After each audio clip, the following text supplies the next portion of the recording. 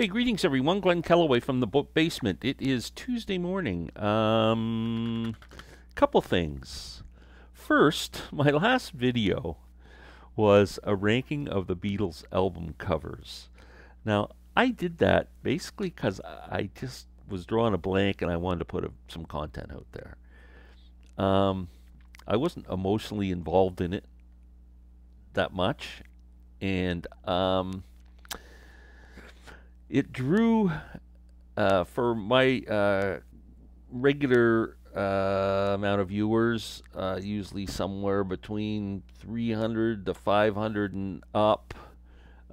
Typically, if I don't get 300 views, it's because I did something that no one really gives a crap about. But I'll tell you, the Beatles video was beat out by my 10 favorite banjo player video.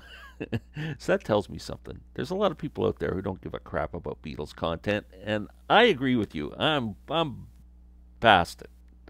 So you're not going to get any more Beatles. This is a Beatle-free zone from now on. How's that? Okay. So I picked up a couple of albums later on Record Store Day that I never showed, and a CD just came in the mail that I'm really excited about. You guys know I am totally pumped listening to Bert Jansch, reading about the history of all the British folk artists from the 60s. I mean, this is a whole another universe that was going on at exactly the same time Beatlemania and the British stuff was all happening. I mean, it's insane that all these great players were playing this music at the same time and totally separated. It's unbelievable, but very influential, especially people like Jimmy Page, Robert Plant. One of the guys who was a big, great guitar player and very inspirational to Bert Jansch and a bunch of others is a guy named Davy Graham. This album was hard to find. Folk, Blues, and Beyond. It's a really good album. You can check it out on Spotify if you like acoustic blues. It's really good. He does some great tracks on here. Leavin' Blues, Cocaine, Rock Me Baby, Moanin', Ain't Nobody's Business What I Do, Can't Keep From Crying Sometimes, that 10 Years After did a great version of. Don't Think Twice, It's All Right, My Babe, another song that 10 Years After covered. Going Down Slow, Better Get In Your Soul, which is Charles Mingus song. Very cool. There's bonus tracks on this. A song called She Moved Through the Fair, which I'm going to talk about in a second.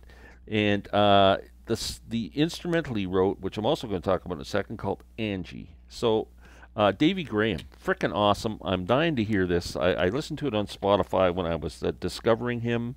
And man, I'm blown away. He is amazing.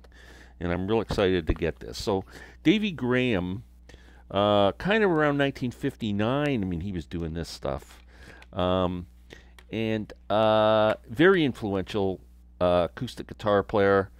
Most famous for the instrumental Angie, which Bert Jansch picked up on it, kind of did his own version of it, and that kind of became his signature piece too, as an instrumental.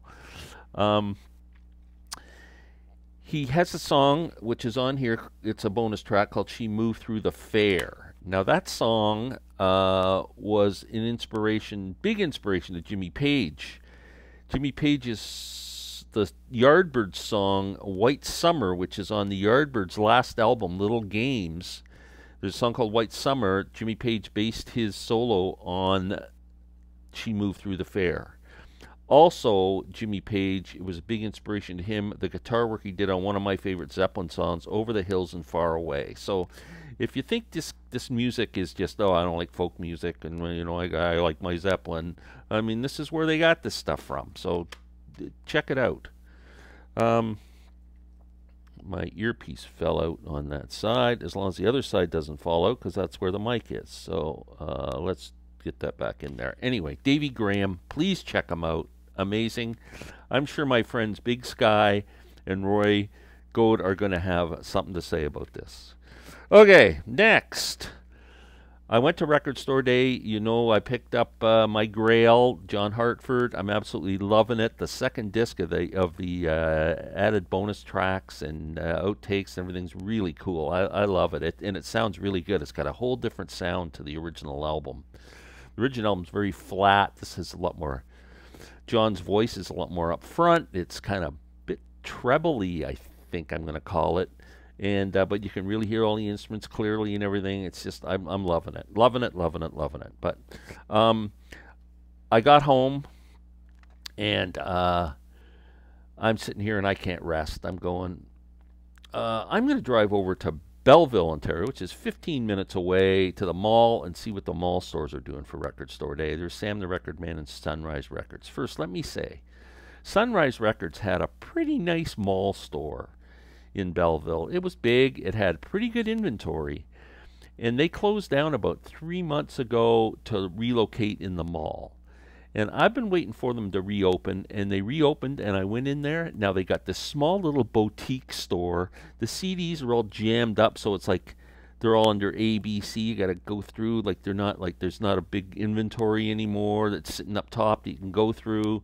The vinyl up front is all now just the top 40 pop stuff. I mean, it's Taylor Swift and all that, which is great. I mean, that sells and people are buying it. I'm not putting that down, but it's not for my taste. So I immediately walked out of that store, never to go back again. So if anybody from Sunrise Records is watching this in Belleville, Ontario, you lost a customer. Sam the Record Man is stayed the same. It's cool enough. They and the also thing about Sunrise, I asked, where are your store day releases? Oh, up front. And I'm going, I don't see them. She's going, just up in the corner. I'm going, I don't see them. She calls me over. They had 3 records. 3. One of them was a picture disc of something, and I don't even know what the other 2 were. 3 records. I said, you have no records for Record Store Day. Yeah, that's all they sent us. You didn't even participate. I don't know why they decided to ruin this store, but anyway.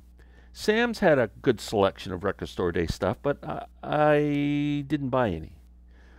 But they did have a whole pile of clearance records with a price tag on them, regular priced, and then a sticker on it saying $10 off, $5 off, whatever.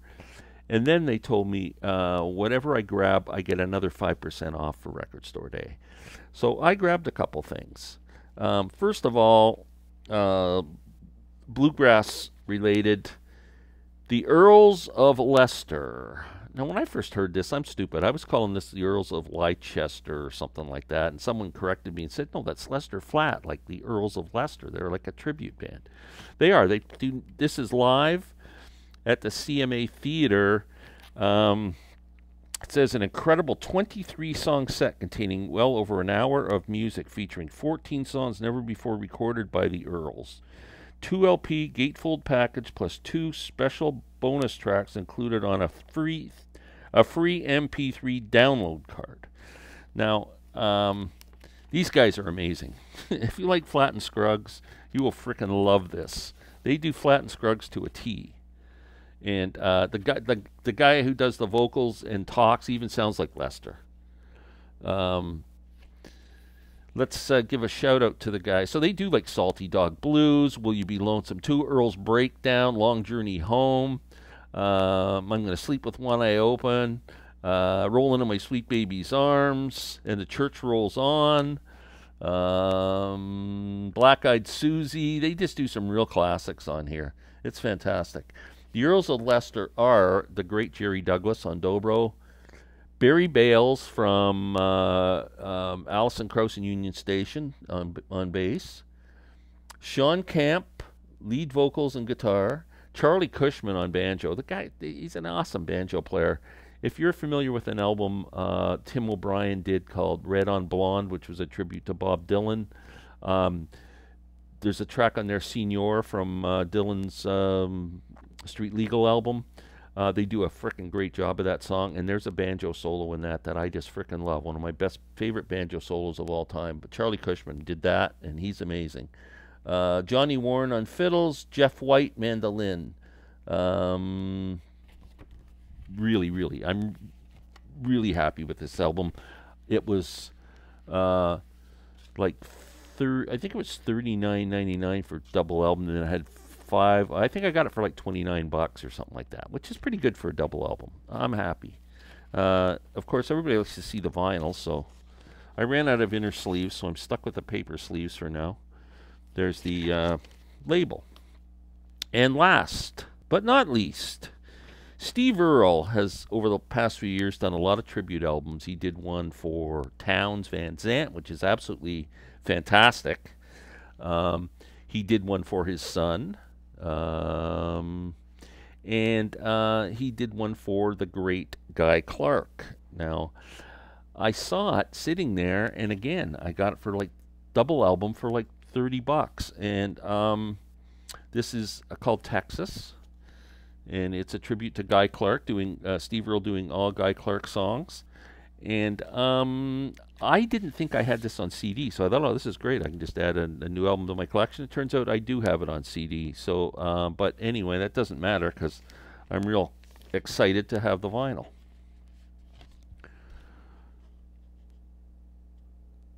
There's Steve.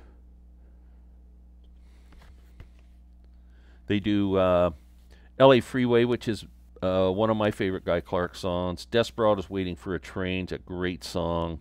The Randall Knife. Heartbroke is a great track. Old Friends. Terrific album from Steve Earle. It's fantastic. These albums always sound good, too. There's the... thing. So, there we go. Anyway, I promise you, this is a Beatle-free zone. Don't come here looking for Beatles stuff. I'm done with it. I'm not doing it anymore.